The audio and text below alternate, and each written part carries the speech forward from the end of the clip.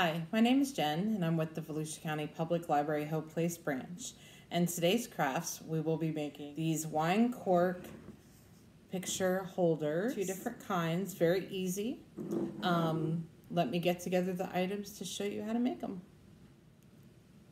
For our first project, we are going to make the larger cork board.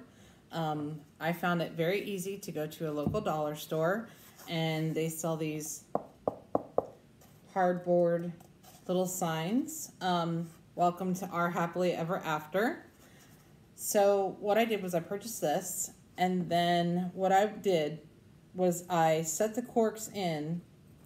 This took about, I think it was 81 corks. The size is perfect, so I didn't have to cut them in half. So what I was doing is you want to make sure how many corks you're going to need, okay? So we saw that before, how I had it all laid out. So gently I've taken them out, and now all I'm going to do is I'm going to use tacky glue on this project. It makes it a lot easier than the hot glue because you don't have to move as fast. I like with the little wine side pointed up, so I'm just going to start gluing these down. We can even move a little bit faster. So we started our first row. We go all the way down with my line of glue. And this is gonna dry clear. So if you can even see to the bottom, you won't be able to once it's done. The one thing I would suggest is the reason why you're really laying out your corks is not only to decide which side you want. See, like this one has a pinker hue to it. You'll be able to see it in a moment. But you want your corks to all really be about the same size. They don't have to be perfect, but it will definitely help. So we're just gonna keep going forward with this.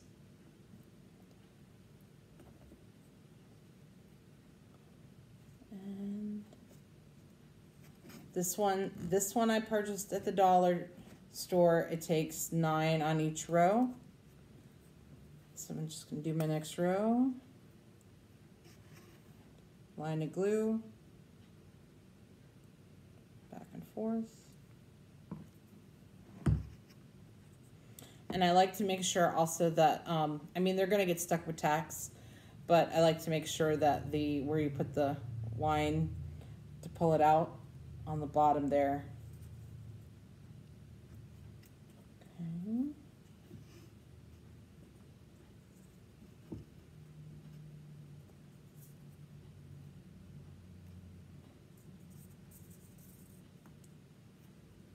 And I'm trying to stagger some of the colors too.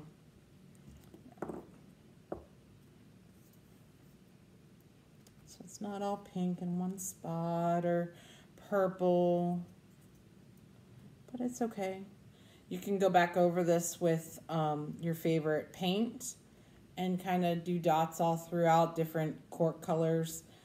So what I'm gonna do is I'm gonna go ahead and finish the next, it will be 7 more layers because it was 9 down, 9 across, 81. So I'm gonna go ahead and finish this and I'll show you the next project. So there you have our first part of our craft. You can put it against the wall. You want to definitely give it at least 24 hours to dry. You can set down, put it against the wall. You can put a little anchor on the back to hang on the wall. It's whatever you prefer, but it is adorable. I did try to do it on a frame, and this is what I came up with. So we did make one that was a lot bigger. This one took about 85 corks, but it was cut in half. This is a large frame that I've got at a local dollar store. All I did was I cut the corks in half and I adhered them to the backing. I took the glass out. Make sure to take the glass out because you don't want, in case you push too hard, we don't want to break. But I did find myself having to put a little bit of, a little more on the back. I put a piece of cardboard on the back to make sure this was secure. So what I will do is I will mount this on the wall. Okay, so now on to our second part of our craft. So this is our second photo holder that we're going to be making. It's very easy. Only need a couple of items. You'll need about 15 corks. I chose about the same size. You can do whatever you want. The fun thing about cork is it doesn't have to be perfect. Just for this one I chose, I need a ruler, which I have one ruler, and I'm going to continue to use tacky glue. So once we place this on, you definitely want, again, leave this for 24 hours to dry. So it's super easy. All we're going to do is flip our ruler over onto this nice side here. Nice flat side.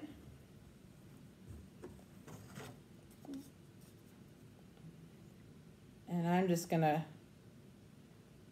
run tacky glue all over the back. Just about that point. And this is where I'm gonna start to place my corks. Making sure I'm just in the center.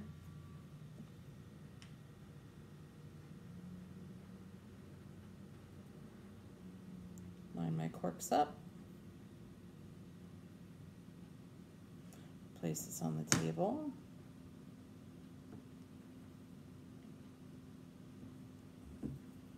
Just gonna put a little more glue on to make sure. And go a little further.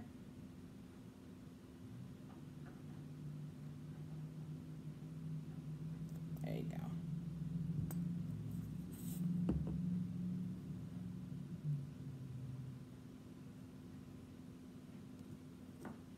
Just make sure that you're pressing them down. I don't want to move them too much, but they are lined up. Oop, we have a runner, but he's back. It's okay. So let me go ahead and finish this 15.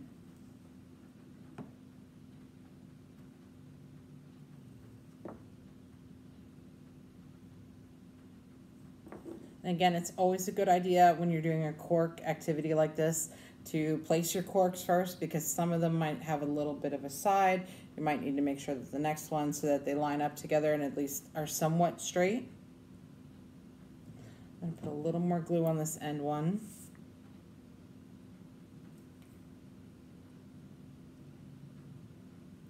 And as of right now, I'm completely covering the ruler.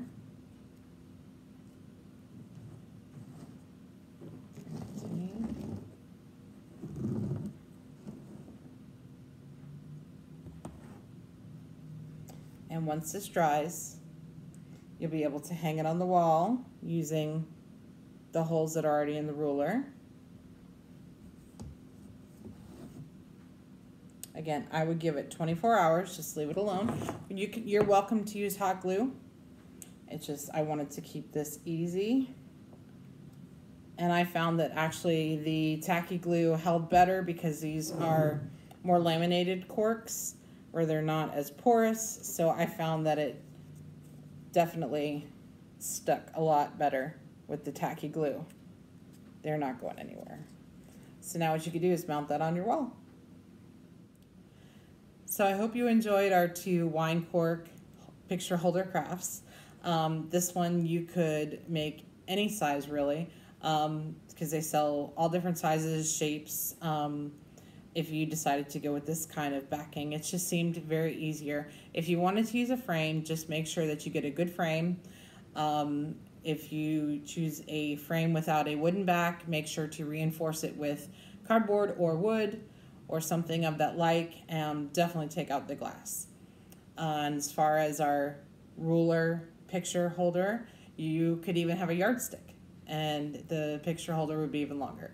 So I hope you enjoyed the video, and don't forget to check us out on Facebook under Volusia Library. Also, you can look at volusialibrary.org or check us out on our YouTube channel where Volusia is Getting Crafty. I'll see you on my next video. Thank you. Bye-bye.